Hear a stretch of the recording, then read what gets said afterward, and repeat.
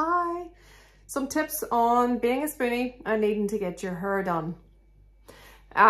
Look, whatever we do in life, it's hard as a spoonie, which is someone with a chronic illness. I myself have ME and fibro, so it's hard for me to try to get out and about. And you know what, there's a whole debate over the fibro part, but I definitely have ME, which gives an awful lot of fatigue.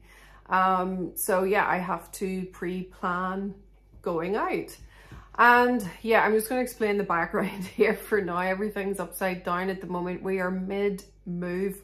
We're literally waiting on our completion date, and then we move premises, we move home. All at once. So everything's out of the way. We do have a pup. She's German Shepherd puppy. So we're having to move stuff out of the way because she likes to eat cushions. Under this Udi is another dog called the Fuff. So she's happy enough just under there. But just in case you see her moving, you'll know what that is. It's not a monster, it's a Fuff. Well, technically she's kind of a monster. I do need glasses, so I'm blind as hell, but all you see is lighting when I wear my glasses, so I've had to take them off because I can't figure it out, but I will eventually. But yeah, so let's get back to it. The whole being prepared to be getting your hair done, right? The number one tip for me that has really worked is highlights. Serious. Like, I can get away with getting my hair done probably 2 times a year, 3 at a stretch, depending on how I'm feeling. As you can see, I have a lot of regrowth now. But there is a lot of dark here anyway. I keep it all multi-tonal, just to hide when the roots are growing out, so I can get away with it getting quite low before I have to go and get it done. So that buys me more time not having to go and get my hair done. So that really helps me anyway. So yeah, I stick with highlights rather than full block hair coverage. I've had full block hair coverage. Whoa, that's hard to say, before, but literally as soon as you start to get regrowth, it's so noticeable, and it's very annoying to have to get the whole thing done all the time. Also getting the T-bar basically is what it's called for the highlights. It takes no time at all to get done. Like, I'm in and out in 2 hours, and that's, you know, getting it all cut and blow dried and everything as well. So that's the whole lot in. The other thing that I'm able to do, which helped me immensely when I was trying to find a good hairdresser, was I explained, I was just upfront. I said, I have ME, I have bad knees, I have bad hips.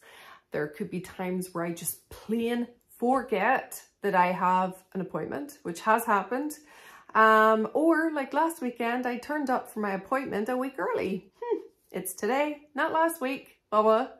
But luckily, my hairdresser, she is well aware of what ME is. I've educated her quite well, and she's been very open to receive. And she doesn't punish me if I forget, if anything goes wrong, or I have to cancel last minute because I'm completely screwed.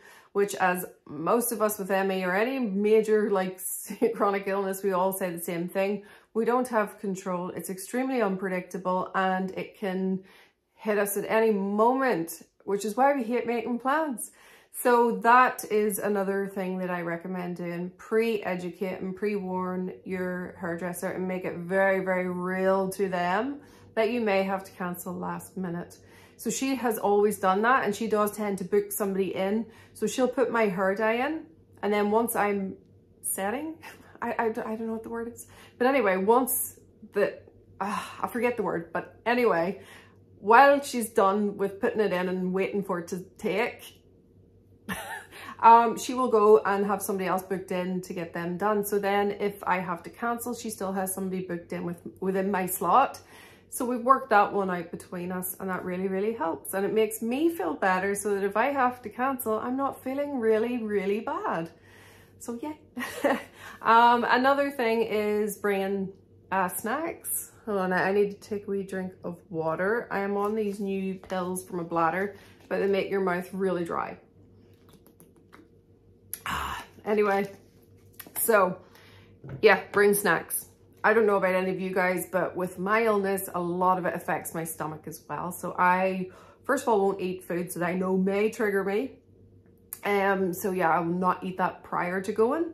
And I will bring snacks with me in my bag that are safe foods that I know I can eat if I get a bit hungry or a bit snacky or shaky or whatever.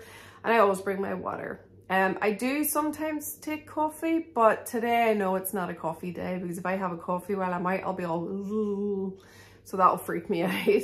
I don't have to worry about accessibility either, because they're on one floor. I did have a hairdresser prior, but they moved to an upstairs hairdresser, so I had to leave. I can't do stairs.